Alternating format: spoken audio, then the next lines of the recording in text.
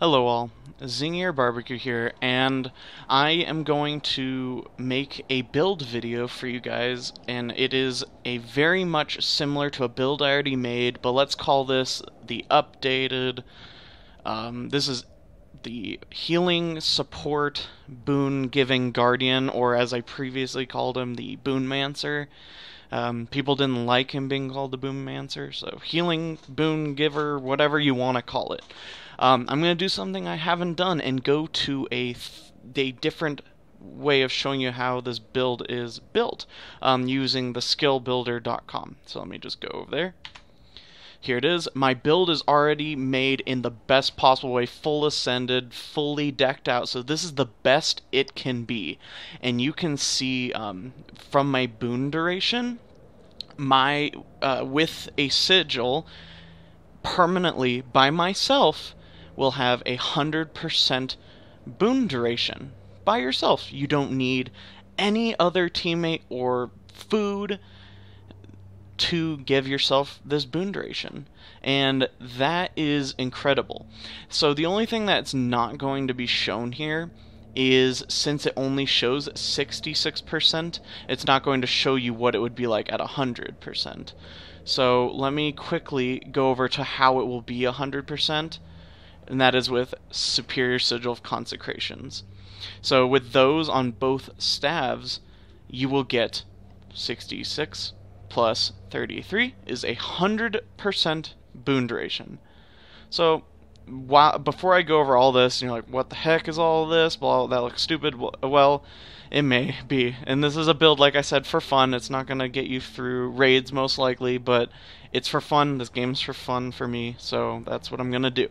So, as I said before, I run staff, and I run full shouts. So let's go over all my abilities, then I'll go over my specializations, and then my gear. So, I take my staff, so I have Wave of Wrath, which is just a shockwave cone in front of me that is AoE damage, nice to just spam out. Orb of Light shoots an orb that will heal and damage any ally or enemy it goes through, and then you can detonate it to give a burst of damage or a burst of healing. And I like using this on cooldown, usually detonating it, but if people aren't low enough, I just send it out. And then the cooldown's about like 9 seconds. It's pretty good. The Symbol of Swiftness is just I use it as an AoE damage, but it gives swiftness, but you already have perma swiftness, so it's okay. Empower is a great ability. You use this off cooldown, and you will have about 20 seconds of 12 stacks of might on a 16-second cooldown, so you perma have 12 stacks of might for your, for 5 party members. It also does a burst of healing, and it will rarely get interrupted. Say you're doing this for PvP. Obviously, the numbers won't be as high, and you won't have as much boon duration, but with this build, you will be able to get off every empower, so it won't be interrupted. Line of Warding, very rarely useful in PvE, usually to stop a big wave of mobs so that you guys can burst them down. So, yeah, it's decent, but in PvP it's a lot better. Receive the Light.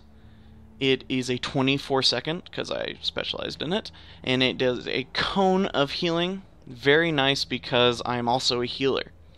It also converts conditions into a boon. One condition into one boon. So all my shouts will do that. So with this build, you heal, give boons, and remove conditions. I say you remove conditions and give boons better than most classes.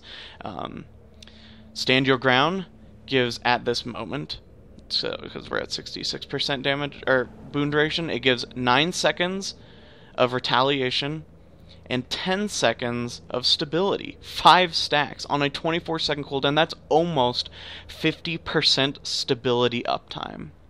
Who knows when we get 33% more? It's going to be 50%. Breaks stun on me and converts conditions into boons. A condition into a boon. Hold the Line. I really like this. Protection, regen, just gives your guys a little buffer to heal them up. converts condition into boon. Retreat is mainly good for the Aegis. The swiftness, you have a little too much, as you can see. 33 seconds of swiftness, and I'm not even maxed out on boon duration. Also converts a condition into a boon, and those boons do benefit from your boon duration. Feel My Wrath is the best part of this build. At max boon duration, you will have a 10-second quickness and a 20-second fury on a 36-second cooldown that also converts a condition into a boon. This is amazing. Absolutely amazing. I will go over my virtues after my specializations. Okay, I go Valor, Honor, Virtues. So let's go over these passive traits first. Aegis is gained when I'm struck below the health threshold. So when I'm go below half health, it'll give me an Aegis. I really like it because if your healer goes down, you kind of lose sometimes. So I want to make sure I'm alive. Virtue of Courage is recharged when you revive an ally. This virtue is very useful in our build, so having it recharged when you revive an ally is really nice. Gain Might when you block attacks, kind of meaningless. You don't really do damage, but it's whatever, you know. Then I take Strength of the Fallen. Lose conditions at a set time interval, and when you're downed, your health goes down slower. So it's nice because you don't need to waste your condition removals on yourself. You focus on if it's on your allies. If there are no conditions, I don't really know. None of these are useful. So, you know, pick whatever you want if there's no conditions, but Strength of the Fallen I take most often. I take Strength in Numbers. Nearby allies gain toughness based on your level, so pretty much in fractals and whatnot, everyone around you gets 150 toughness, which is nice because your whole build is based around buffing people. This adds a buff.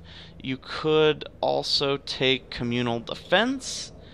You're not running a shield, so you could take Communal Defense. It's more of a tanking spec, or for healer.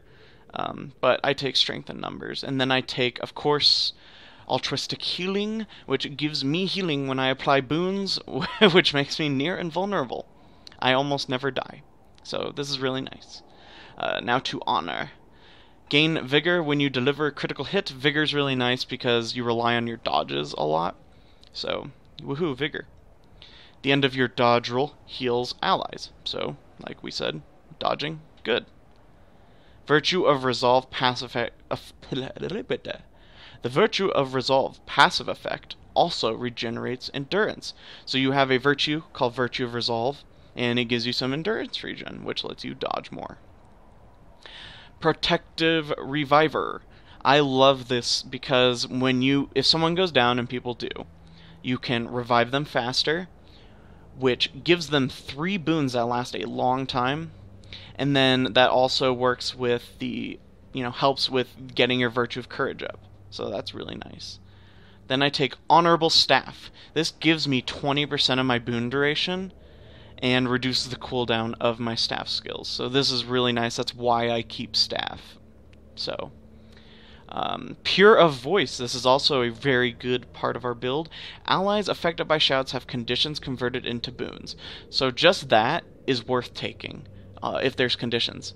So if there's no conditions, what do I take? It's still good because it reduces the cooldown of your shouts. I really love that. Let's go down to Virtues. Virtues now apply boons. So all 3 of my virtues will apply a boon basically based on what it does. So the damagey virtue gives you might and other allies. The healy one gives regen, and the shieldy one gives protection. So it's really good.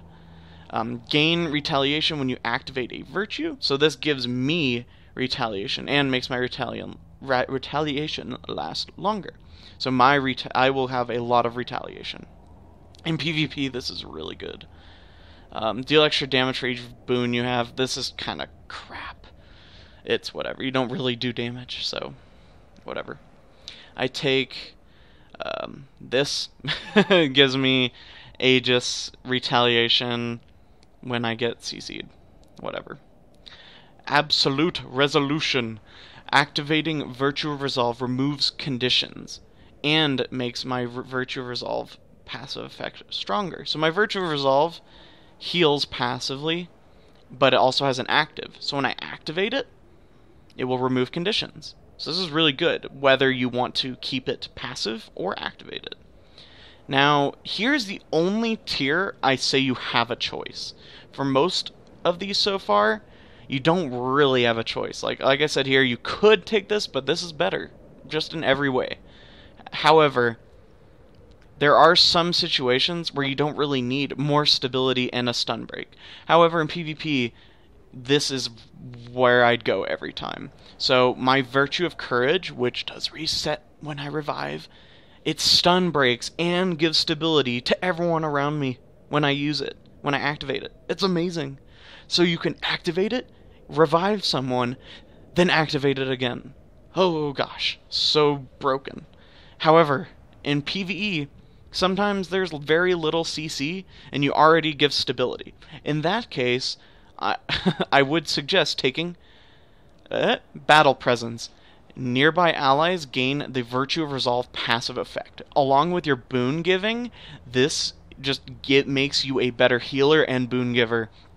It gives them the passive effect of this Virtue of Resolve passive effects, also regenerate endurance, and helps with the extra passive healing.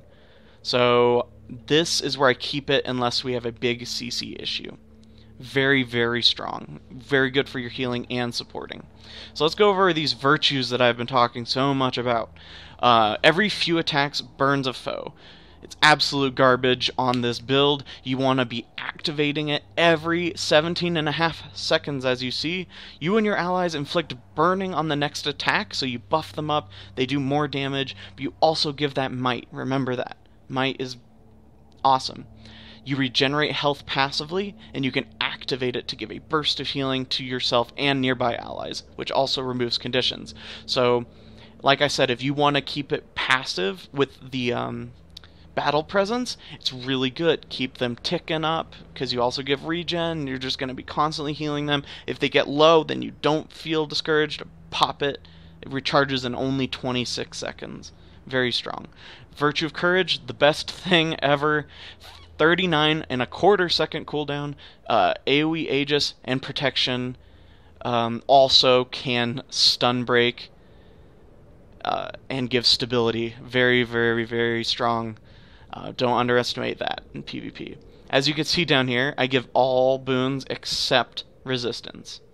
Only weakness, but guess what? You don't really need it because you cleanse so many CCs. So let's go over the more boring bit. The gear. For my armor, I take Minstrel, so I can get that consecration to get my boon duration up. I also take one Minstrel amulet, or I guess a Minstrel amulet. The rest of my gear is Magi gear, because you do not want that much toughness, because you do not want to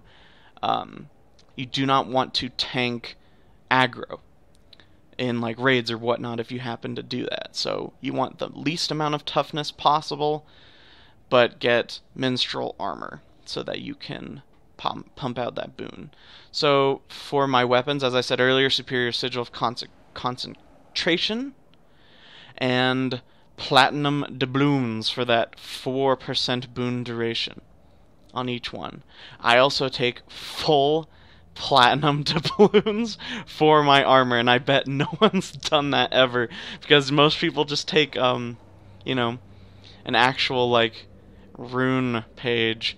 I decided not to do that as to minimize the amount of armor I'd have. You can fiddle it around and do whatever you want. This is just my for fun build.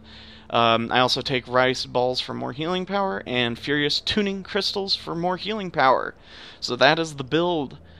Criticize all you want, whatever, it's just for fun. If you want to try it out or add me on Guild Wars, I'd be happy to accept that. I hope you guys enjoy your gaming experiences and have a great day. Bye.